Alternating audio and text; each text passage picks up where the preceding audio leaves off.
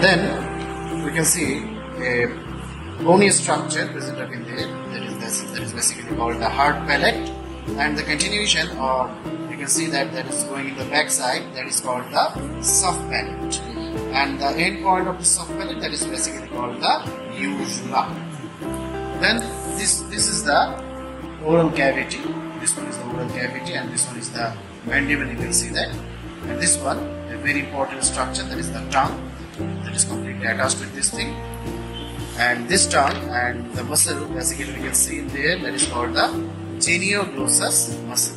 And this genioglossus muscle, if injured or any kinds of lesion occur in this genioglossus muscle, that time this tongue will be fall back or going into the back side, and it will occupy this oropharynx and block that thing, and there will be the respiratory distress and the patient will die from this thing.